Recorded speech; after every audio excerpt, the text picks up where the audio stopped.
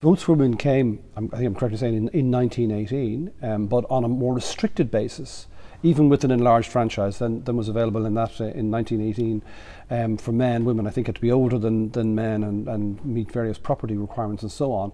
What was the impact of that limited franchise for women in Ireland at that point? Well, it's interesting. There had been in 1913 a private member's bill, Dickinson's Representation of the People bill. That didn't get through, but a very similar bill is the one that actually comes through in 1918. So in 1918, the First World War is still on, the Great War is still being fought, but the parliamentarians are then discussing, well, we have to have elections at some stage. There hadn't been elections, there had been a coalition war government, if you like. And the main concern really was making sure that the young men who'd fought in the trenches had the vote. So in fact, under the terms of the Representation of the People Act, young men who were fighting, who were aged 19, had the vote. And women are still a bit of an afterthought. I mean, people think that they're the central focus of that act. They're not. But when you read the reports of the debate, you can see that some of the MPs are raising the fact that the suffrage movement has not gone away. You know, there have been representations by women throughout the war as to what is going to happen at the end of the war. Nobody wants a resurgence of militant suffrage activity. So that's one reason that I think they want to include women within the terms of the Act. They also see women now engaged in war work and see that women are actually totally capable of doing so much more than staying in the hearth and home. So for a number of elements, they decide women have to have the vote. But because, for two things: one, women are usually the majority of the population, and secondly, so many men have been killed during the war, they can't have parity with men in terms of voting, so they put the age restriction of 30, and it's still a property basis, so they have to have property, be married to somebody with property, or be rateable value property of more than £5.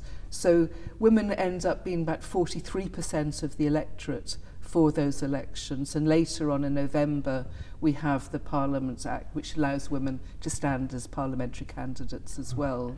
And in Ireland, there was famously Countess Margaret was elected and became then subsequently a member of the first Dáil and the first Irish government.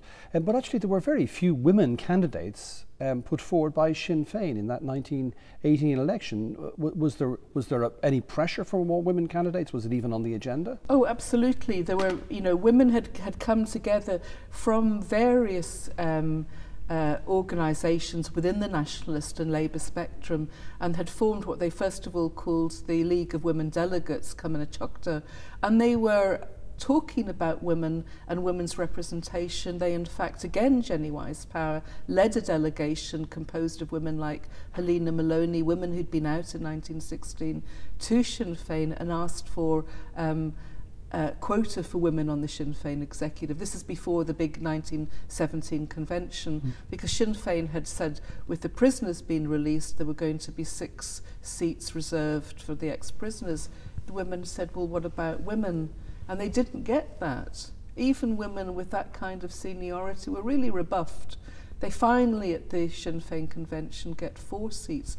But the women are organising amongst themselves because they want to be candidates. So Hannah Sheehy Skeffington, who comes back from America, wants to be a candidate, is offered North Antrim and is told, well, it isn't a winnable seat, so she doesn't take up the offer. Kathleen Clarke wants to stand in Limerick and feels that the machinations of Michael Collins and Harry Boland stopped her being it, and she felt very, very resentful about that. So other women did want to stand. Louis Bennett would have stood for the Labour Party if they had put forward candidates. So the only other woman you have standing is Winifred Carney up in Belfast, who was also out in 1916 in the GPO for the entire time, first woman in, last to leave, totally in the confidence of James Connolly.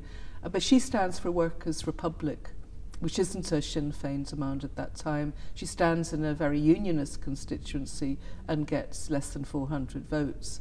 So the Irish Citizen is interesting. They have an editorial looking at the impact of the election, and they congratulate Ireland for having elected the first woman, because, you know, people like Christabel Pankhurst stood in England and didn't get elected.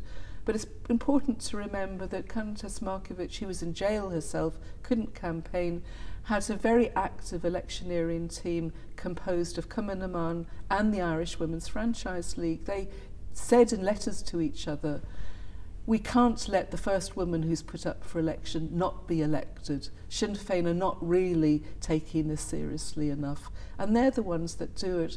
And they congratulate Dublin for having elected the first woman, but they also say, one woman elected, this is the measure of our sex equality, and you know, put down a marker for what is to come in the future.